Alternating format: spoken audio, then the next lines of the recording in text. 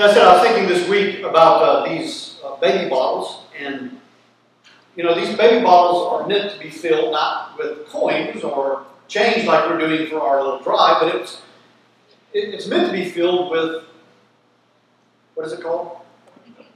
Milk. Baby stuff. I'm looking for the women to help me out here. I don't want to say the thing. There you go. Formula. That's the word I'm looking for. Thank you. You know, the other thing is that, you know, these are pretty small bottles, but what's happened when a man orders the bottles, because I didn't know they came in various sizes. I thought they were small. Anyway. But, you know, the goal is to fill this up, but it's not to be filled up for the sake of the bottle. It's to be filled up for the sake of the baby.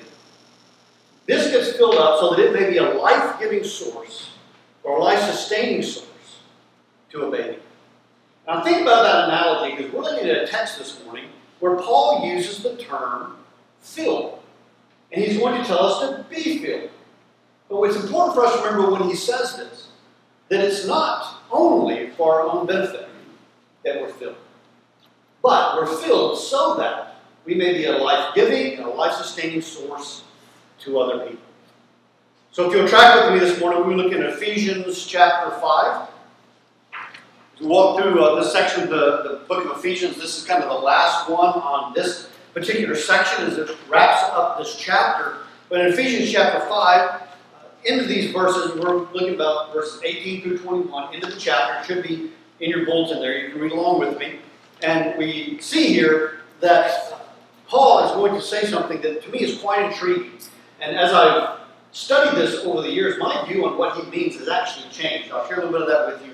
But let's read it first and we'll go back and take a look at it. Starting in verse 18. So here's the problem with losing your eyesight. You have to find it. Okay. And do not get drunk with wine, for that is debauchery, but be filled with the Spirit, addressing one another in psalms and hymns and spiritual songs, singing and making melody to the Lord with your heart, giving thanks always and for everything to God the Father, in the name of our Lord Jesus Christ, submitting to one another out of reverence for Christ. Now, there's one primary command in this, and it is to be filled with the Spirit. And then there are 4 phrases that modify that. And we're going to look at what that means to be filled with the Spirit. And then the 4 phrases that explain that to us in very practical terms as we gather together as a body of believers. And so the first thing we're going to see is just, what does it mean to be filled with the Spirit?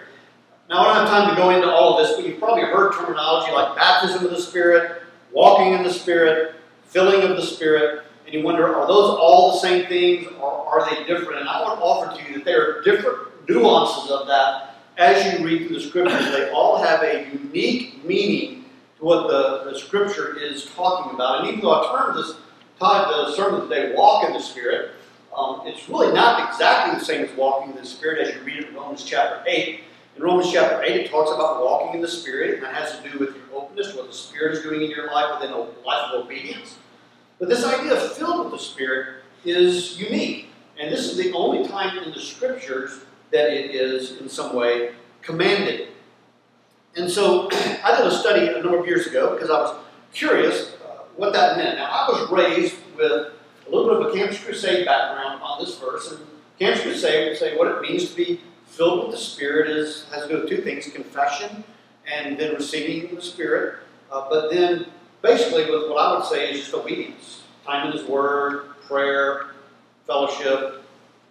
And as I started looking at that, I was like, okay, that's walking in the Spirit. That's good Christian truth. But what does it mean to be filled with the Spirit? How is that term uniquely used? And as I did a study of the New Testament, I found one thing very interesting, and that was almost every time filled with the Spirit is used, there is a verbal expression of that filling with the Spirit. For instance, Stephen, when he's stoned, says that he was filled with the Holy Spirit, and then he preached a sermon. And we see that throughout the book of Acts, where somebody's filled with the Holy Spirit, and the result of that is some form of verbal proclamation of the Lord. Now, that filling of the Spirit is also something that you can see in someone's life. In Acts chapter 6, there's a divisive issue in the church, and the apostles come together and they say, look, it's not important for us to attend to solving this problem. But choose from among yourselves men who are, and one of the qualifications, are full of the Spirit. So it had to be something that the people could look at and say, that person is full of the Spirit, is filled with the Spirit. Now it's interesting that just a few chapters later is when Stephen, who is one of those that is chosen, is actually stoned because he gave a verbal proclamation. And so when I see that, I just think that there seems to be this understanding of the filling of the Spirit has some form of verbal expression to it. Now, this text is going to give us a little bit of understanding that potentially. Now, the text says, as we just read, it says, "And do not be drunk with wine, for that is dissipation." I like the older version of that. My version actually says it was just debauchery. I think debauchery is one of the greatest biblical terms. It makes me sound like an old-time fundamentalist, but debauchery. What is that? Interesting enough, this text doesn't say necessarily that wine leads to debauchery. Even though we would say that if you get drunk, you sometimes do things you later regret. Sometimes your inhibitions are lowered and there's things that go on, and I'm sure nobody in this room has ever experienced that. But that happens. But it's interesting, there's a direct parallel here. It says being drunk with wine is debauchery. It's equating those two things. So if you live a life that is filled with drunkenness, then it says that by itself is defined with debauchery. But it's also to understand, as you go on in this verse, that the reason that is dangerous is because you have given control of yourself to something else. Now we know in today's terms it tends to be just that it lowers your inhibitions, but in certain cultures they believe the wine actually infiltrated people with some of the actions that they had. I don't think that was true in the Christian community, but when we look at that, we want to make sure these things, first of all, there's this contrast. So what's the contrast? Drunk with wine and then full of the Spirit. Well, it's what's controlling you. So what's controlling you at any moment? The wine or the Spirit? And so he says, don't do one, but do the other. Now, I'm not going to go into a biblical theological understanding of can you drink or can you not. I believe that's an issue of freedom in the Scriptures. But drunkenness is spoken about as something that goes over the line. But here in this text, that's not his emphasis. His emphasis is to make a parallel between that drunkenness and then what it means to be filled with the Spirit. And it's very interesting in that text that it's not a one-time event. This verbal use of the verb here is a continually ongoing experience. So it's something that you experience ongoing in your life. So it's not like baptism of the Holy Spirit, which I would suggest in the Scriptures is a one-time event. This is different. It's something that perhaps you could be filled and then not filled, but it's something that He is calling you forth in a continuous process. The second thing that's interesting about the way it's phrased is that it is a passive imperative. Now, I know you really want to get into Greek of this, and I'm going to make some references to Greek this morning, but it helps understand the text a little bit. But what that actually means, we think about an imperative that is passive, it's basically also used in the middle sense of the Greek to say, you're allowing something to happen to you. So it's not totally passive, but it's opening yourself up for something else to happen to you. And he is saying here that you need to open yourself up. You need to be available for the Spirit to fill you. Now, what does that mean? Well, there's a lot of texts that talk about it, but in this text, I want to give you 4 things here that are either means by which you are filled or they are evidences by which you are filled. Now, I grew up believing and being taught that these 4 things that we're going to see are evidences. They are the things that you actually do if you are filled with the Spirit. But the Greek could actually use this terminology either as a result or as a cause. In other words, the things that we're going to talk about are things also that can cause you or lead you to be filled with the Spirit. I don't really want to make a choice between those two. Because I think the truth is that as you do these things, you are expressing what it means to be filled with the Spirit, but you are also opening yourself up to be filled by the Spirit, because it's not something you're just doing on your own, but you're actually doing in the community of believers. And that's so important in this text. To realize that in this text, we're talking about how does the body of Christ function together. So what are those 4 ways to be filled with the Spirit, or potentially evidences? to be filled, being filled with the Spirit? Well, it starts in verse 19. It says, be filled with the Spirit. First is speaking to one another in worship song, or speaking to one another in song. He says it this way, addressing one another in psalms, hymns, and spiritual songs. So three things, psalms, hymns, and spiritual songs. We are to speak to one another in these. And we're going to get, in the next part of the verse, it's going to talk about do this in your heart to the Lord. So it's not an either or here, but what's interesting here is that what he's basically saying is that when you're filled with the Spirit, when you do these things, it actually ministers to those around you. You're to speak, sing these things one to another. And I think that's important. In another passage in the book of Acts, Paul is said to have gone back through all the places he planted churches, and he would gather them, and what he said he did to them was encourage them as they saw or persecuted in light of the coming of the kingdom. So here they are. They need to be encouraged. And I think one of the key ways that we encourage each other is through singing. We sing songs, and those hopefully encourage us. Now, there's three types of songs mentioned here. Some people brush over this and say he's not making any distinction. In my studies, I think there's a distinction between these three. The first one is psalms. Now, I don't think anywhere in the text or scripture ever uses that for any other terminology other than the psalms that we currently have in the Old Testament. So it's the psalms of the Old Testament. It's what one theologian has called the hymn book or the song book of the church.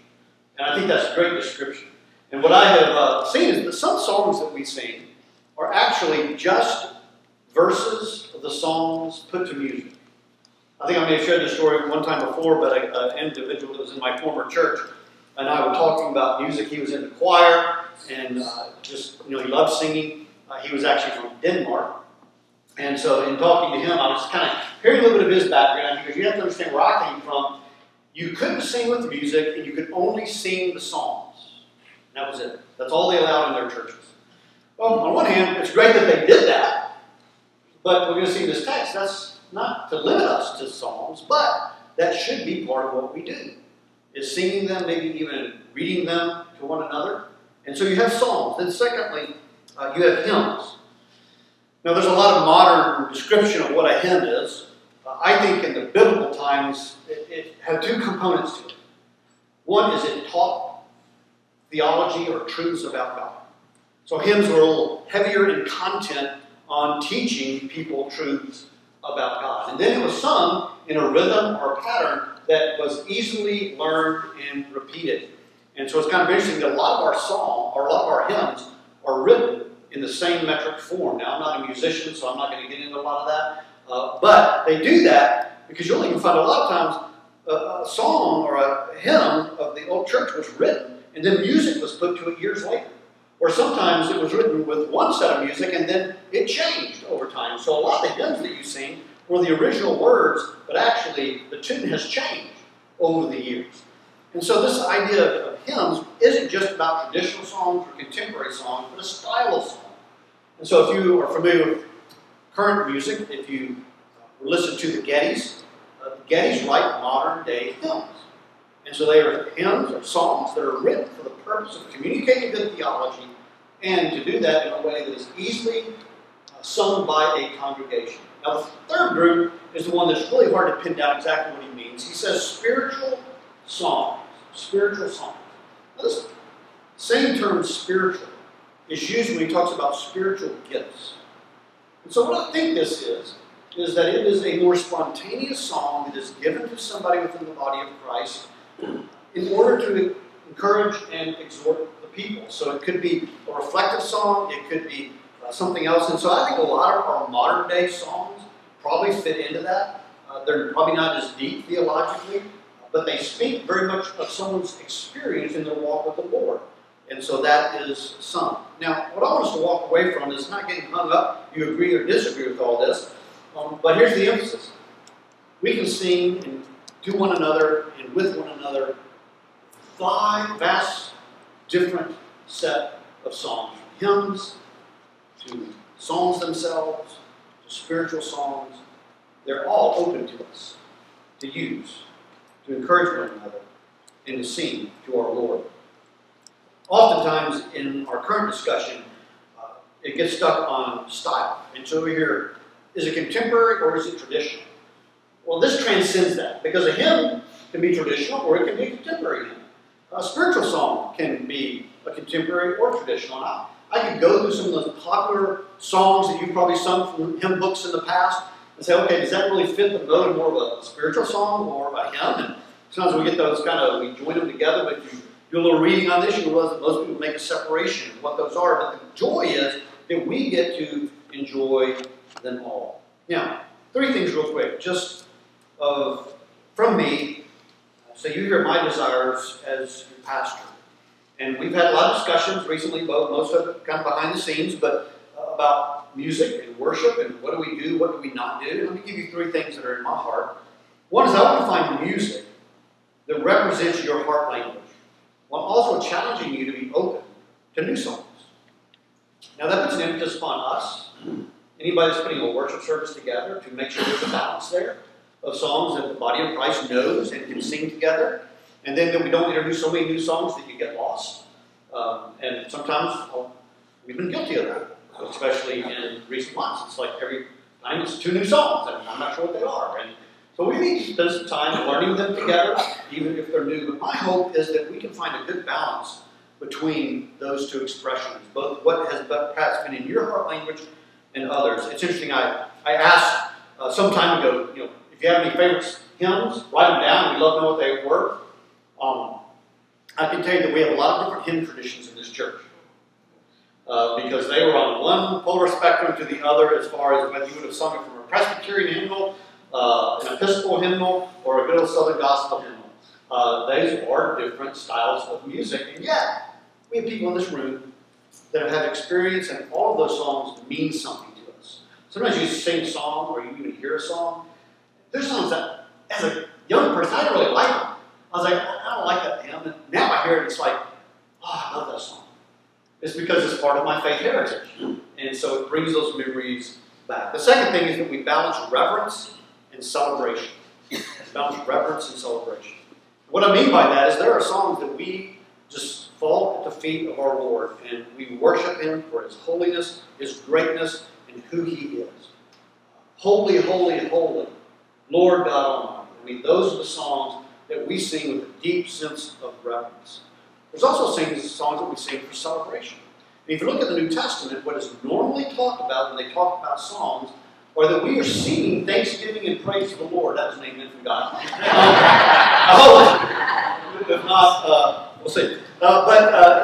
As you think about that, reverence and celebration, so that we celebrate the life that we have in Christ together, and we sing about that.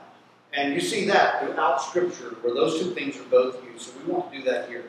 And finally, we want to involve those gifted in music to lead us all in worship. God decided not to give me the gift of music. Can't sing particularly well. I'm not the worst I've ever heard, but I'm not particularly a good singer. Give me a little bit of Charlie Daniels, and I can probably hang, but go beyond that, I might not be there. Also, I can't seem to play an instrument. I bought a guitar years ago. It's hanging on my wall in the upper room that we call it, where I have meetings, and it's there, and it's really pretty. I just never could really get it, and part of that takes practice, right? And so part of it's practice, and the other is just understanding rhythm and all those things. That's not my area. You know what? There are people in this group that have those gifts. And in fact, I'm so thankful that Barry stepped up and Penny have stepped up to help us in that, because they have an opportunity to use their gifts, not for their own glory, but instead, like that bottle, to fill us up, to help us enter into worship. So if you have gifts in those areas, you need to let us know. We'd love for you to use them. And you might say, well, I don't like singing in front of people. We'll put you behind the pole over here. Nobody has to see you that way. But we can hear your beautiful voice, and you can help lead us in worship. Okay, so that's enough on the psalms, hymns, and spiritual songs. The second thing that we see as a command in here, what it means to be filled, is to sing from the heart. Sing from the heart. Verse 19 at the end says, singing and make melody to the Lord with your heart. So on one hand, you're singing to one another, but now he says you're singing and making melody in your heart to the Lord. Let's not separate those 2. Let's understand those both happen in the same event. The real question becomes this: is your worship an expression of the heart, or is it just simply a rote memory? You know, there's so many songs that can be sung, and I can just mouth them because I've sung them so many times. And sometimes I get to realize that I'm not even connecting with the lyrics, with the words, with the worship. So I need to check my own heart and say that in this moment, am I entering into the worship of the Lord? Even sometimes a song that I don't particularly like the tune. It's important to be able to say, I'm going to listen to the words. And are the words edifying to Jesus? Is it edifying to his people? Then I can enter into worship. The story is told, it's not an old story, it's about in the 1990s. Some of you may have heard the name Matt Redman. He's written a lot of songs since the 80s and forward. And Matt Redman was the worship pastor at a church in England. And his pastor became quite concerned because of two things. One, he felt like there was a lot of people that would just come to worship and they would go through a rote memory of things. But then there also began to be a big conflict in the church because they were introducing a praise band and all this new worship music, which Matt Redman was part of. And there was conflict in the church. And so this began to be factions, kind of going to the pastor and saying, we need this, we need that. And finally the pastor said, okay, we're not doing any more music on Sunday morning. We're removing the band. And he said, we're just going to come, and we're going to pray, and we're going to see what God leads us to. And through that, in fact, people did start singing a cappella without the music, and that began to blossom. And it says that people's hearts become to come back to the Lord. Because he asked this question: when you come through the doors on a Sunday, what are you bringing as your offering to the Lord? You realize that's what you're doing in singing? You're bringing your offering of worship and praise to the Lord. Do I hope you feel encouraged by what you sing and hear? Yeah.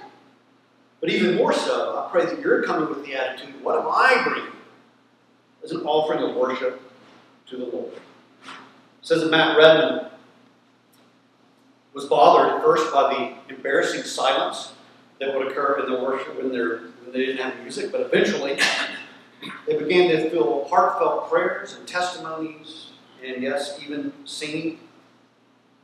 Through that, he wrote this song. Maybe you've heard it. When the music fades, all is stripped away, and I simply come, longing just to bring something that's of worth that will bless your heart. I'm coming back to the heart of worship, and it's all about you, Jesus. I'm sorry, Lord, for the things I've made, when it's all about you, Jesus. He wrote that song and they reintroduced the praise band, all the worship back into their service, and the legacy of that church in our worship is still being sung by us today. My challenge for us is, let's be sure that when we come and worship together, that our number one goal is that we are bringing an offering to our worthy Lord. Third thing he talks about in this is to cultivate gratitude. Cultivate gratitude. And remember, these are things to be done together as the family of God. This is what it says: giving thanks always and for everything. Okay, you got those two? That kind of, and it's everything. It's not a time constraint, and there's not a circumstance constraint. At all times, in all things, we are to be giving thanks to God the Father in the name of our Lord Jesus Christ. This is one of the hardest concepts in all of Scripture for someone who thinks that it's all about them.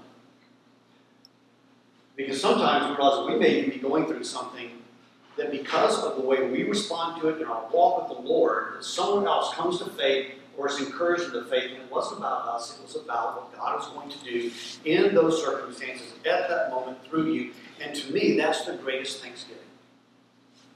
That's the greatest thanksgiving. That God has used something that you have offered for His glory and in the lives of another. We need to recognize God's goodness and faithfulness in all circumstances. We need to practice our thanksgiving, and part of that helps us align our hearts to the Spirit of God's Word. There's a legend of a man who found a barn, and in that barn was Satan's seeds to be sown into the human heart. Okay, so it's not a true story. But he says he found those. On finding the seeds of discouragement, more numerous than the other seeds, he learned what these seeds could be made to grow into almost anywhere. When Satan was questioned, he reluctantly admitted that there was one place in which he could not sow the seeds of discouragement. So somebody asked him, where is that? Luther says that would be in the heart of a grateful person. See, it's hard to be a complainer and to be grateful at the same time. So as we orient ourselves to being grateful to the Lord, we may find that our discontentedness, our discouragement, and even our complaining spirit may go with it. And that's what it means to be filled with the Spirit that pushes these other things out because we're so filled with the Spirit. Finally, in this text we have to submit to one another in Ephesians 5:21. Submitting to one another out of reverence for Christ. Now it's interesting, everything else seemed to be doing with worship. Singing, giving thanks, singing in the hearts of the Lord, psalms and spiritual songs. And then he adds this submitting to one another in reverence for Christ. Now he's going to talk about how that works out in some relationships in the following verses. That'll be our next series. But right now, in this context, I think submitting to one another sometimes means that even our issues of preference in music is sometimes set aside, that we may submit to what ministers or help someone else express their offering to the Lord. Now the way you do this is embrace humility and serve others out of reverence for Christ. Embrace humility and serve others out of reverence for Christ. That term reverence for Christ there simply means not because they are deserving it or not because you're so great, but you do it out of reverence for Christ. Now think about this for a moment. Jesus Christ is the one who gave his life and sacrificed for us. And so he's going to use this picture later when he talks about the life of the husband and wife and says, husbands, in the same way, you can give up your life for the sake of your wife. And I think the same thing is true here. We give up our rights for the sake of someone else. One pastor put it this way: it's making someone else's deal more important than your deal. I like that. Making someone else's stuff, other person's deal, more important than your deal. So prioritize unity and harmony within the body of believers by practicing this submission to one another. Now, leaving with this thought, a couple of reflection items as we close. One is, examine your heart. Do you find yourself worshiping the Lord in fullness? Do you find yourself worshiping Him in thanksgiving? If not, just examine, Lord, where's my heart? And take that to Him. And express it if you're falling short, and worship Him if He is filling your heart. And then finally, I would say, come on Sunday morning with that desire. That your desire is to bring an offering to the Lord that also edifies the believers. And you can do this through song. You can do it through testimony. You can do it by talking with one another after the service is over. Whatever it be, come with this idea that I'm going to offer something in worship to the Lord and of encouragement and edification to my fellow believers. Let's pray. Father God, everything we face as individuals, as your church, you instruct us in your word, and we are thankful for that. And we pray, Lord, that you would continue to do so as we walk through this week, and you bring these things back to our mind. Lord, I also pray that in light of the weather, you will keep everyone safe as they depart, that we may gather back here again next Sunday to offer to you our worship and praise in Christ's name. Amen.